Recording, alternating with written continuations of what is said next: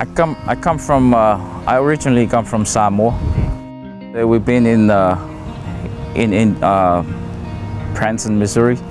We were given a chance to do a show in Branson, trying to show our culture to the world, and yeah, telling the world that we have a beautiful culture back home.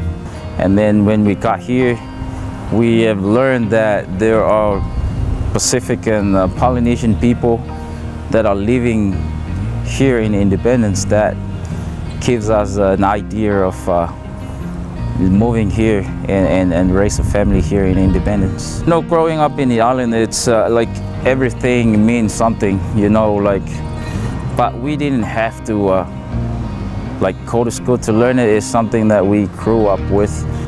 We call it slap dance. It's also known as a mosquito dance. You know, back home there's a lot of mosquitoes, and we didn't have things to chase the mosquito away from us. So only thing we did is just slapping the mosquitoes, and that's how we came up with an idea of a slap dance.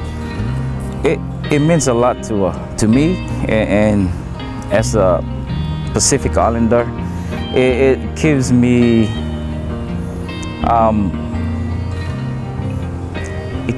an idea of how beautiful that this country is valuing and have respect for the foreign cultures like us. So it makes me really happy that even that we're away from home, from our island where we grew up on, we still have the chance to value our culture in this land. Well, the biggest thing in our culture is respect, you know, and love each other, and not only to our people, but it's to everyone around us.